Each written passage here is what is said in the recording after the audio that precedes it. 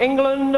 The judges are Mr. Justo Vasquez of Madrid in Spain, Mr. Jutras of Montreal, Canada, and Manuel Rodriguez of Barranca, Colombia. The referee for this contest in charge is Mr. John Coyle from England, officiating in his 19th World Championship contest. Ladies and gentlemen, introducing in the red corner, wearing the black trunks with the silver trim, from La Flor Ciudad Bolivar, Venezuela, boxing out of Ireland. His record reads 27 contests, 27 wins, 23 by KO. Would you please welcome the challenger, Crisanto Espana.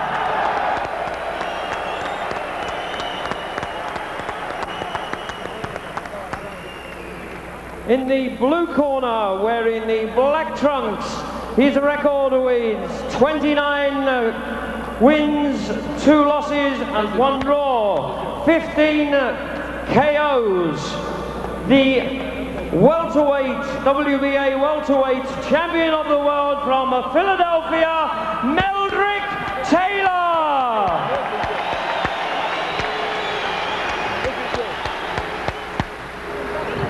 At the weigh-in today, Espana scaled 147 pounds, that's 10 stone 7 pounds. Meldrick 146.5 pounds, 10 stone 6.5 pounds. Ladies and gentlemen, the WBA welterweight championship of the world. Gentlemen. Now what I expect of you all, you might guys have a pile of the glove and obey my instructions at all times. Shake hands, back to your corners, come out, Watching Espana jump up and down in his corner, waiting for all this to come about, it occurred to me he could do that from now till Christmas, Jim, because he used to be a marathon runner of all things, and he still routinely goes for 15 and 20-mile runs on his off weekends. And in addition to the unusual training regimen, Larry, he has one of the most unusual bodies we've seen in recent history in the welterweight division. Exceptionally long arms, George. And Taylor, on the other hand, is a relatively short-armed, compactly built fighter. And I think it's never been so important as to jump up and down, as in this building is real cold. And that just doesn't help Meldrick Taylor, because he's a fast starter. He needs to be a fast starter. The other guy has been spending time in Ireland, so his body should warm up a lot easier. What we're seeing right off the bell here is Taylor trying to revert to his old boxing ways. They've been trying to get him to do that for a couple of years, but it took Terry Norris to convince him that that's the way he really has to fight against these bigger men. Well, he talks the talk now. We'll see if he can walk the walk in the ring. Will he be the will-o'-the-wisp boxer who came on to earn world championships at 135 and 140 and 147 pounds?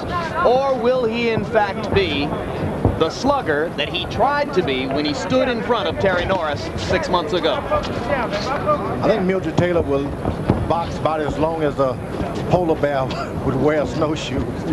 Going back to his Philadelphia origin, anytime he gets hit, he's going to barrel down and try to hit you back. One of the things you must love about Meldrick Taylor is the heart of a warrior. He loves to mix it up. So far, Crisanto Espana's long jab in the early going has begun to pose a problem for Taylor. And now Espana tries to bring the right hand behind the jab. If you ask me, Meldrick Taylor shouldn't be moving so much. Why? He's not fighting some guy who's going to chase him. He's not a true aggressor, just a long jab.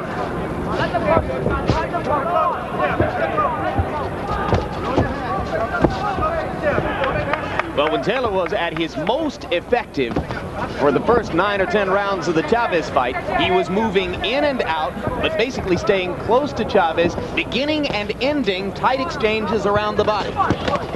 Boy, what a good right hand to the body by Taylor that time. He still has the fast hands, George.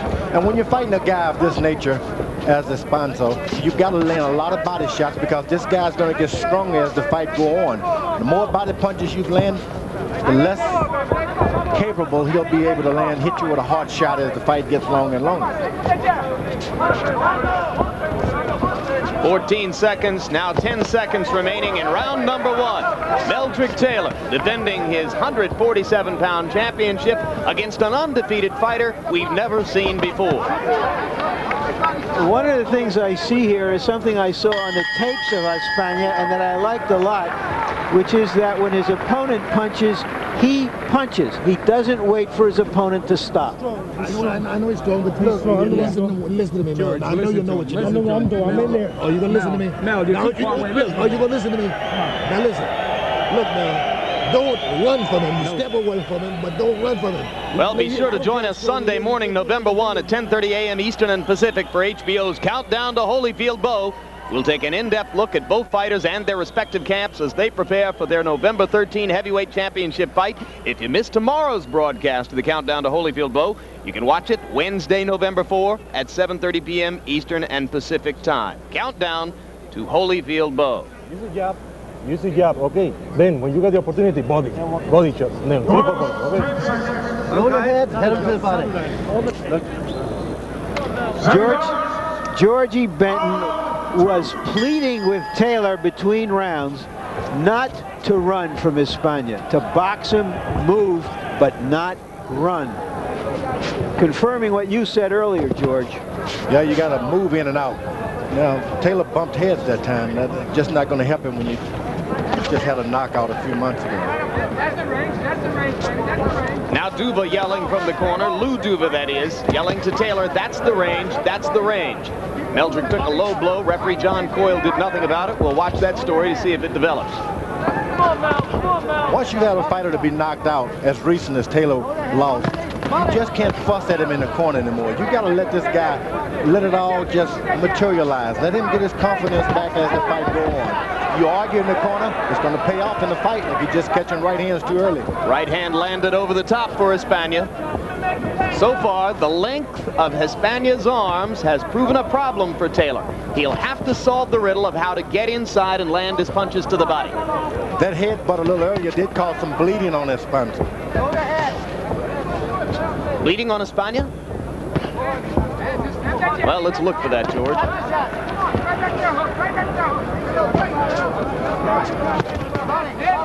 It'll be on the left side, up high. Saw Meldrick trying to double up with the left hook. When he's right, the left hook to the body is maybe his best punch. Good short right hand inside by Taylor. Espana came back with a right hand of his own. Meldrick missed with the left hook as Espana ducked away.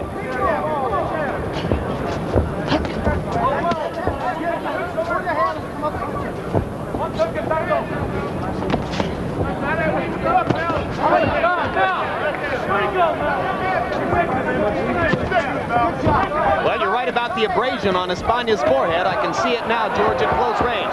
But Espana lands a right hand over the top. Meldrick comes back, misses with a left and a right. Now, Meldrick is going to be awful surprised at the extent of which his power is going to be a bit more effective this time, because he's in with somebody 147 pounds like himself, so he can mix it up a little more. He needn't be too cautious. But this is a strong 147-pound guy. He has his deep chest, long, thin limbs, very unusual body, completely fearless, and right now in control of the fight. And Taylor, though he scored knockouts at 140 pounds, hasn't knocked anybody out at 147, except for a fighter named Ernie Chavez, who was a 140-pounder coming up. Taylor landed a good, solid right hand in close. That's correct. Now, once Taylor finds this bit of comfort and realize, hey, this fight may go for a few rounds, don't try to do it in the first few rounds, wait around, frustrate this guy with movement. And blood is coming out of Meldrick Taylor's mouth.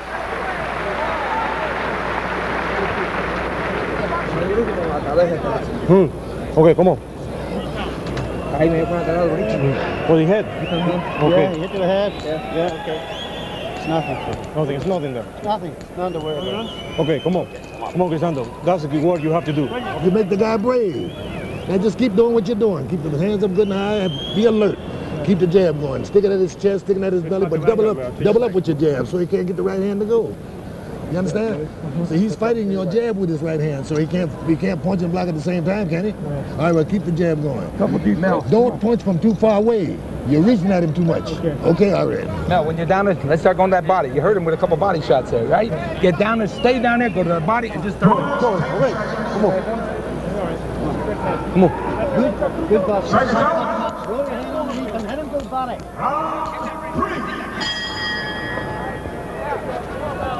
Round 3 begins between Taylor and Espana. At some point, you're going to pick up there may be a lack of trust between Meldrick Taylor and his corner, because he felt they gave him some bad instructions against his last fight, And so they're trying to re-establish this communication again. A lot of arguing and a lot of trust. Taylor landed a right hand inside. Espana countered with a left hook that caught Taylor flush on the cheek. Now Meldrick goes back to the body. And the Meldrick Taylor, who was moving side to side and circling in round 1, is now standing in front of Espana much the way he stood in front of Terry Norris. And I think he can do it with a bit more confidence this time. This guy has not the power of a Terry Norris.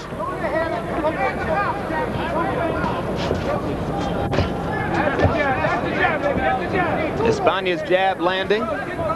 Meldrick has sometimes been short with the jab. Espana reaching over the top with the right hand. Landed a low blow and got away with it again. And now Taylor turns to referee John Coyle and says, ask him to keep him up, please. Taylor's corner is telling him to get with that jab, which is a mistake. He did not jab yet.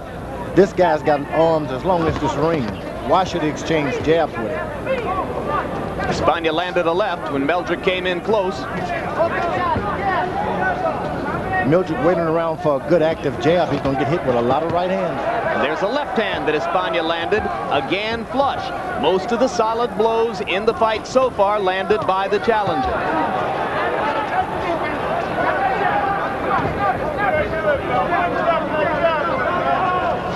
Espana seems to be making Taylor pay a price every time he tries to get in close.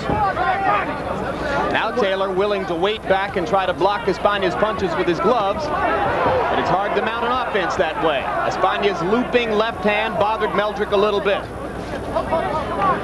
Once you've been knocked out in your career, let me tell you, you go back into the ring, the gloves hit you, even if they're not hard, it sounds like drums beating, boom, because the fear that you might be knocked out again is in your head at all times.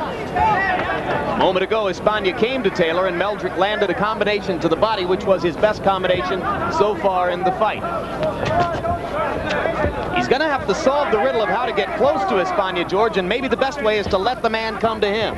No doubt about it, because he's shot. He's a little shy now. A lot of punches are going to hurt him tonight that really, in instance, is not hurting him. Right hand solid by Espana. Meldrick is wobbled. Referee John Coyle says fight on. Meldrick avoided a knockdown by catching his glove on the canvas, but he's in trouble. Not in as much trouble as against Norris, but Espana is looking to hurt him some more as the round comes to a close. And I believe Taylor thought it was a knockdown. He looked at the referee. That's the first punch that really hurt. All right, let's see Espana how he works. He's very clever. He's had a good schooling in Venezuela.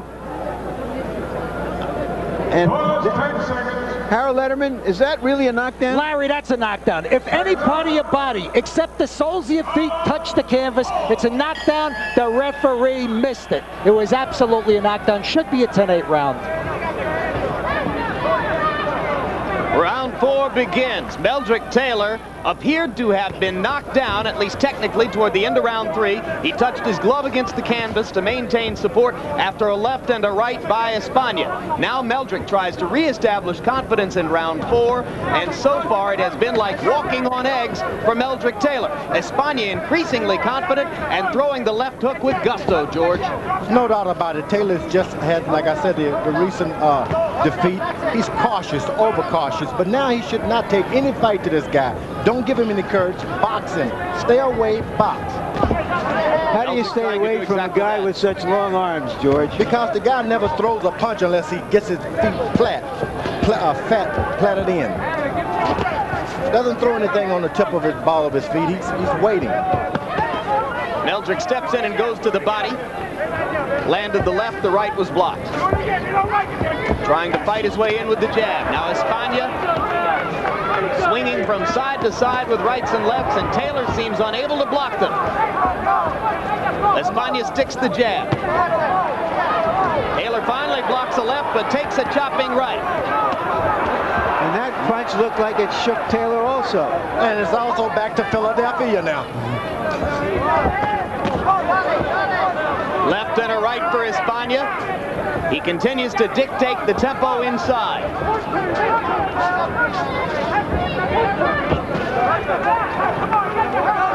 Taylor said he can't lose 2 in a row, so he's going to try everything he can that'll win this boxing match. Career on the line here, George, for a young man who was a 1984 Olympic gold medalist, one of the youngest gold medalists ever, had a brilliant early professional career, surprised everybody with a draw against Howard Davis, surprised everybody with an upset win over Buddy McGirt, fought the most brilliant fight against Julio Cesar Chavez that any opponent has ever produced, and it's been tough moments galore since then for Meldrick Taylor. Sure, he came on and won a welterweight championship in a great fight against Aaron Davis, but since that time, moments like this have continued to proliferate. And after the knockout loss to Terry Norris, at least one national magazine called Meldrick Taylor a shot fighter. Is he? He has to prove tonight that he isn't. I think already he's proven he's not a shot fighter. Got up off the canvas and took the fight right back to this guy. And of course, the big thing right here is that the rematch with Chavez appears to be in jeopardy, serious jeopardy. I think he's in the match of his life right now. He's most effective when he stays close. You hit this guy, get close to him, stop backing away. Another long right hand by Espana, and another to finish the round.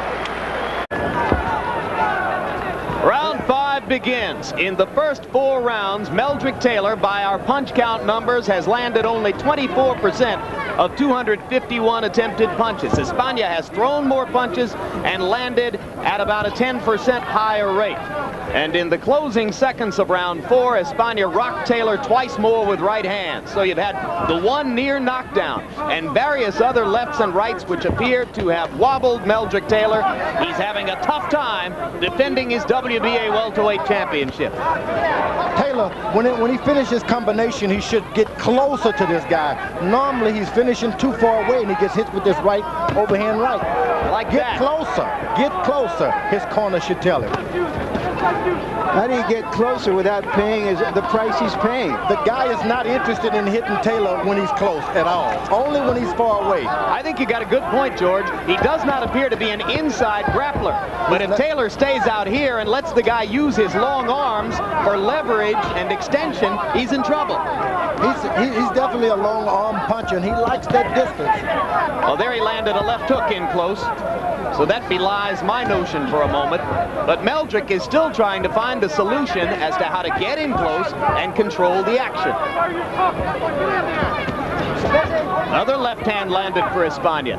The way to get in close is you land a couple of punches, then stay close.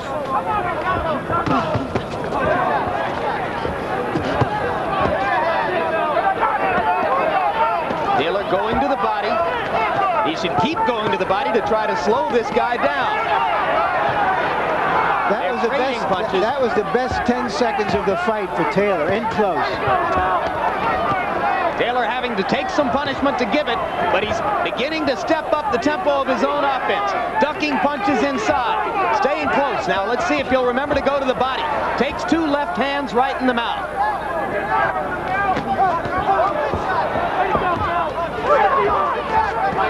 They never should have told Taylor to box this guy with such long arms. Should have been fighting like this from the beginning.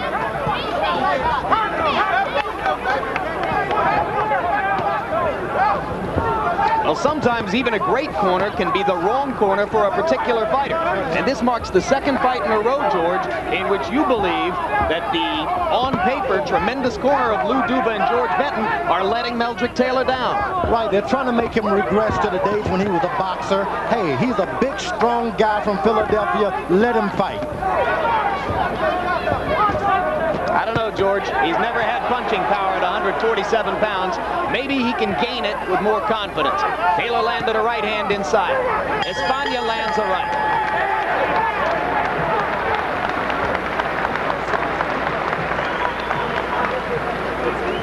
Come on, here. Come on, deep breath. Come on, deep. Come on, deep. Again. Come on. How do you feel, champ? You feel good? Wonderful. Then, come on. Come on. Don't fight with him inside. Okay? This WBA World Welterweight Championship fight appears on the air as the second half of our HBO doubleheader tonight. In case you tuned in late and missed the WBC heavyweight title eliminator between Razor Ruddock and Lennox Lewis, which we showed earlier this evening, we will be rebroadcasting that important contest later tonight at 1 o'clock in the morning, Eastern and Pacific time. No trick, that's the treat. Be with us at 1 a.m. Eastern and Pacific to see Lewis and Ruddock. Now you're boxing, buddy. That's what to do. Come on, baby. Now you're coming on. Now you're coming on. Come on.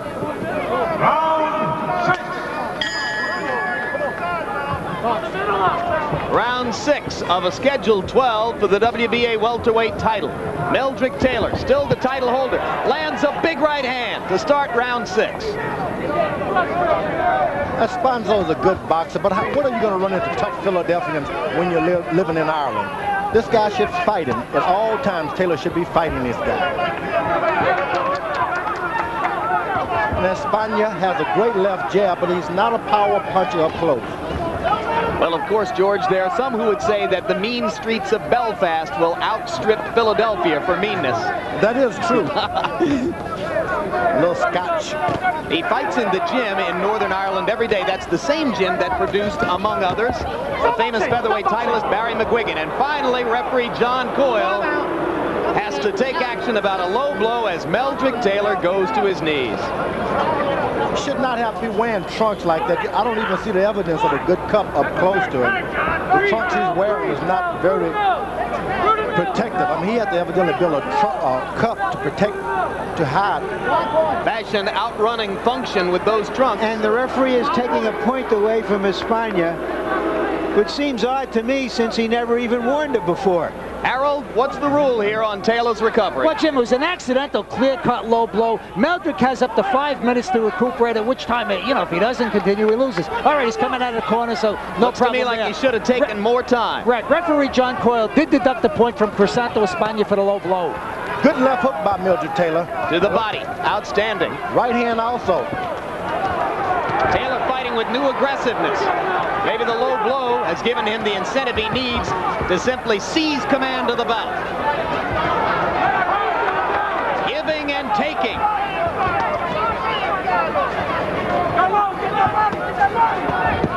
Taylor goes to the low blow and gets away with one of his own.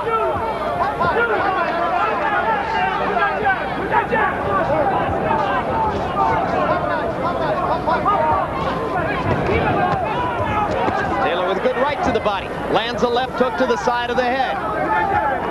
For the first 30 seconds after the low blow stoppage, Meldrick Taylor has his best 30 seconds of the fight. But now Espana lands one of those lengthy right hands, and Meldrick slows down again. He takes a breather and stands outside. He should take a breather inside. Won't get hit with so many overhand rights. Taylor should stay a little closer. Well, you know, one thing Meldrick has never tried to do and never learned to do in his career is to fight along the ropes.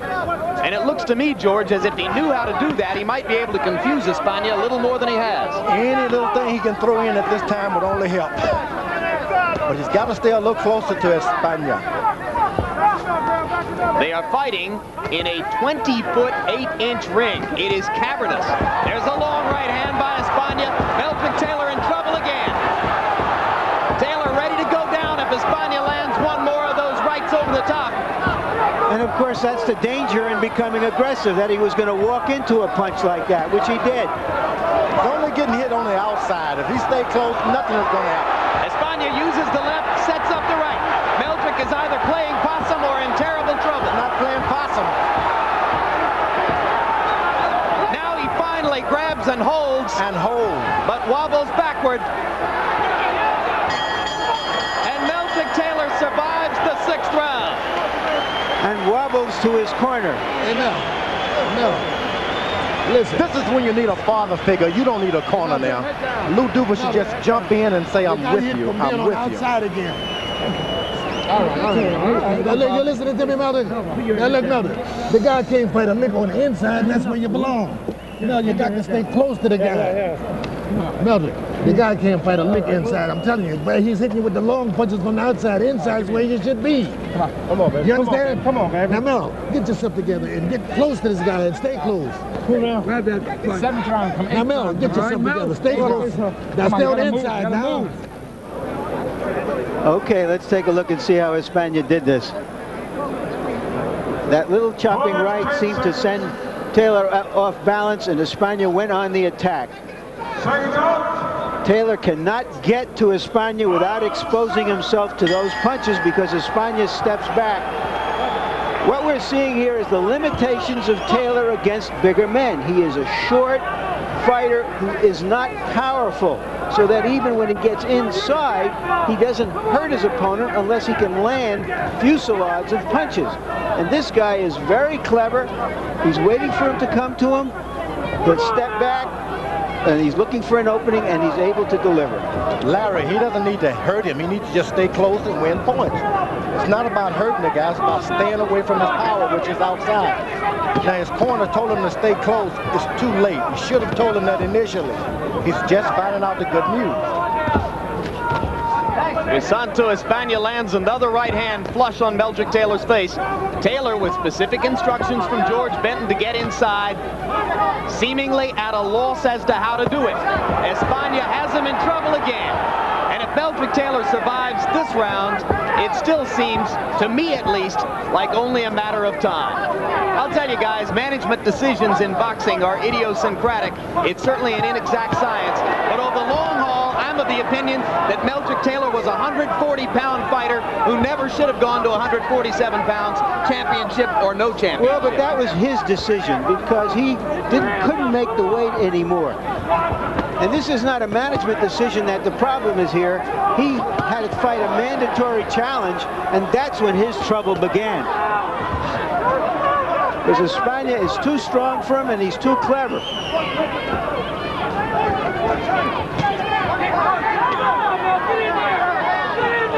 Taylor looking weary, still trying. You get Meldrick Taylor before his last fight, he could have beaten this guy easily. But now his confidence has been shot. Corner don't know, tell him to box, then tell him to stay close. Everybody's confused. How big an imprint did Terry Norris's right hand make on Meldrick Taylor's career? You are seeing the fallout tonight, along with the surprisingly effective performance of a heretofore unknown contender named Crisanto Espana. Now Taylor is trying to protect himself from the right hand by bringing his right hand from near his waist back up to his face, and he's not timing it. The best thing to do is lay that right hand right up there beside your left side of your face and keep it there. George, with all due respect, this isn't a matter of strategy. I don't think that anything Meldrick Taylor could do would undo what this guy is doing to him, because he's just got the size and the answers for whatever Taylor, as a small, short welterweight, can do with him. You got a feel for Taylor. He's at the end of all these long arm punches, and it's a riddle he just hasn't solved. Espana. Larry, round 6 was really very, very interesting. Now, it was a 10-8 round, clearly a 10-8 round for Crisanto Espana, but he loses 1 point because the referee takes away a point and the low blow becomes 9-8. But Espana, 5 rounds to 2 so far. Suck it up and get close to this guy. This is an early stage of the round as Espana goes on the attack. I have him ahead 6 rounds to 1, and this is the end of the round. Meldrick Taylor took a terrible beating in that round. As they go to round 8, you have the beginnings numerically of a mismatch. By punch count numbers in round number 7, Meldrick Taylor landed only 11 of 56 attempted punches. Crisanto Espana, 41 of 88. Now, Espana has better start trying to protect his lead now. He gets into many more mix-up like that. Some left hook could come from somewhere out of the sky and drop him. But as the fight goes on, if it follows this pattern, George, you have to begin to consider what kind of welterweight champion is Crisanto Espana going to make? And will he insist on defending the title in Belfast, Northern Ireland, which could make for some fascinating moments in the division? And with a left jab like that, he can win internationally. Once you got a good jab like that, you can fight anybody, and even in their hometown. I think his body is a huge advantage, too. He has these long arms. He's not skinny. He's got a deep chest. Sucks up a lot of oxygen, which means he recovers quick. I think he might start an exodus from Venezuela to Belfast.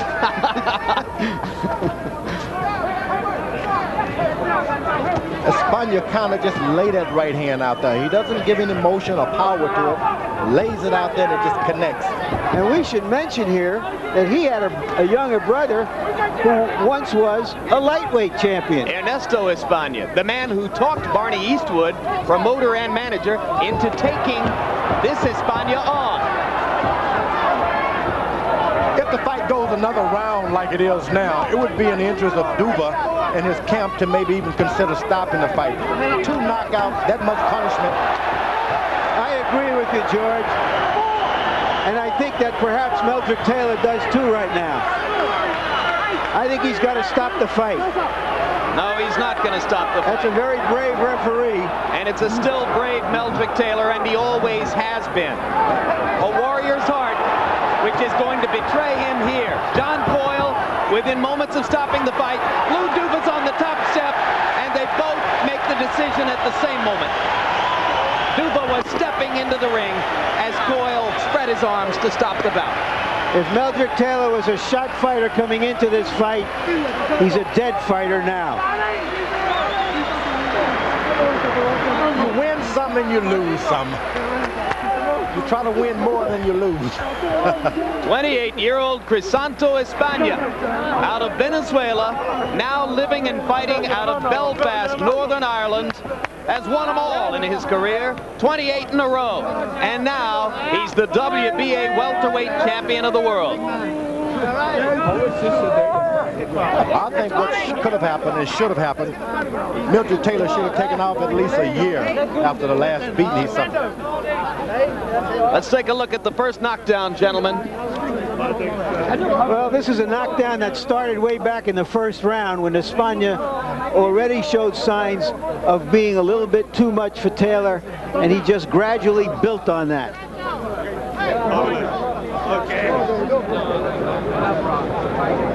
This is the same sequence of punches.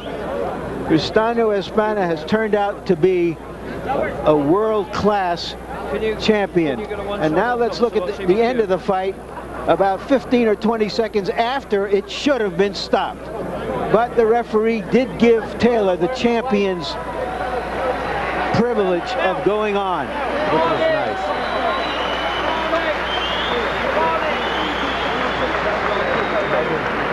Well, when you remember what Meldrick Taylor was not too long ago, this is hard to watch.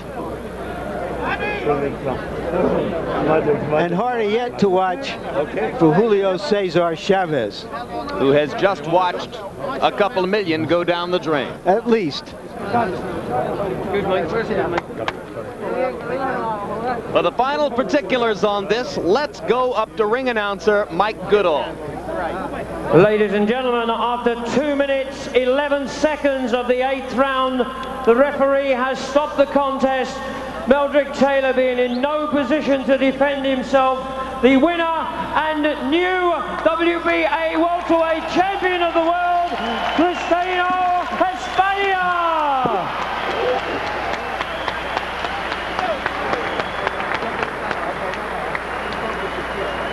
To present the belt, the supervisor in charge, Nippereed.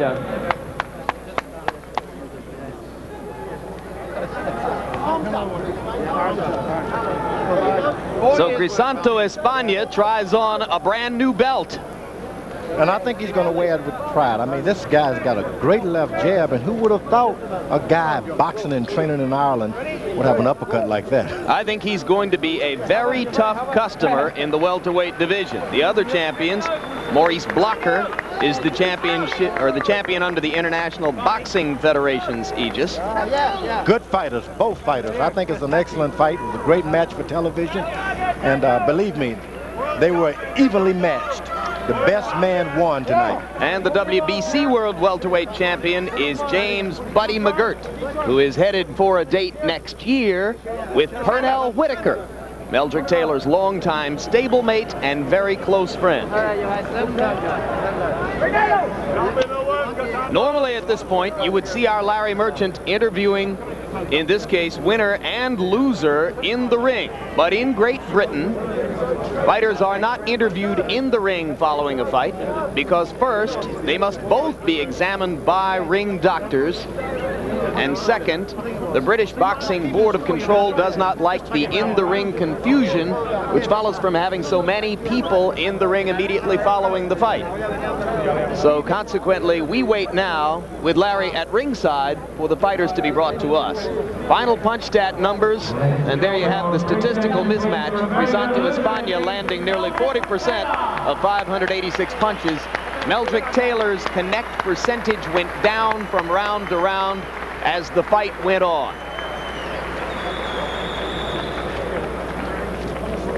And now we go to Larry Merchant with the brand new WBA welterweight champ. Crisanto Espana, are you surprised how easy this was for you? No, I'm not surprised because I am ready for that fight. I know Meldrick. Yeah, I think I've been Meldrick Taylor. Meldrick Taylor has such a reputation as a good fighter. Did that not bother you at all? Yes, very much. But I am training very well. I'm very confident I not come out Meldrick Taylor. Where did you realize that you were dominating him and that you were going to win this fight? Because I believe in myself. Where in the ring, during this fight, when did you sense that the fight was yours? And I started in the beginning of the fight. I know the fight is mine. Why? Because I don't feel Meldrick strong enough for me. He's not a strong welterweight. No, not strong. Very fast welterweight, but not strong. And your reach advantage, he could not get to you. Well, my reach had a lot of me with my jab. But I was ready for that fight. Did you think you had a knockdown earlier in the fight when he went down with his both hands to the canvas? Yes, yes. Were you surprised that they didn't call it a knockdown? Did you protest at all? No, sir. Did you think that eventually you were going to get him at that point? Yes, the fight is 12 rounds. And any round has my chance. Do you think that he is through as a fighter now? Yes, I think. He can't fight anymore, not as a welterweight? No, in welterweight. I can't fight in welterweight. No way. Well, you're the second member of your family to hold a world championship. Yes. That must be a very good feeling for you. Yes, very good for me, for my family, my mom, the second son world champion. And very town, very small town in Ciudad Bolívar. I am a farmer. And the other 13 children, the other 13 brothers and sisters of yours must be watching. Yes, maybe watch, maybe not. Well, you're the champion of that big family now, as well as the champion of the WBA welterweight division. Thank you very much for a wonderful fight. Congratulations. And now back to Jim. All right, thanks very much, Larry. And George, if it shows us one thing, it shows us how big the world of boxing is. You study and study, you think you know everybody, and all of a sudden somebody comes out of the woodwork and you say, wow, look at this guy. A lot of people thought coming in, based on what they'd seen on tape, that Crisanto Espana was dangerous. Now we know how dangerous he was. Talk about the world market, my goodness. Everybody being competitive. We've seen it here tonight. For a bad day for Meldrick Taylor, but he shouldn't feel bad. He's had a good career. Lots of wins, lots of victories, and lots of money. And of course, amid what will be seen as his worst